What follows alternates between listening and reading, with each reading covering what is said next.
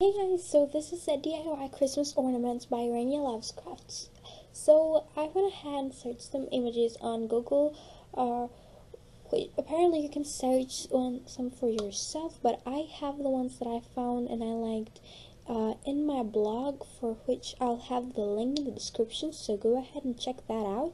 And you're gonna need Perler beads, a pegboard, ironing paper, and iron, pliers, stump rings, and ribbon. That's all.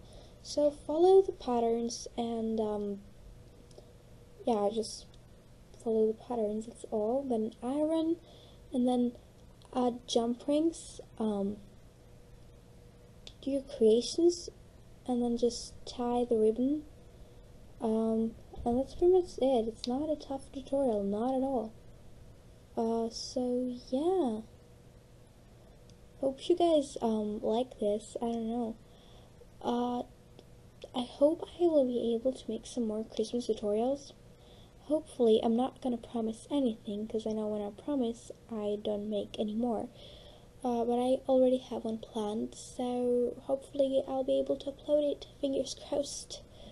So yeah, make sure you like and comment and subscribe to my channel for future videos, and yeah, that's pretty much it.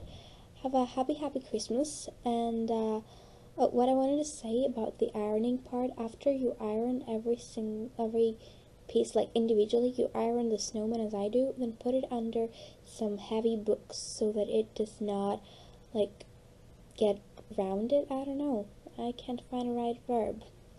Anyways, so see, you just create the little ornaments, and that's it. Do not use pliers to cut the ribbon. It does not work.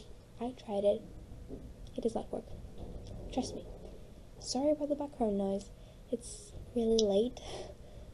So yeah, thank you so much for watching. Yeah, go ahead and check out my blog and my channel and subscribe, and kisses, Merry Christmas, bye.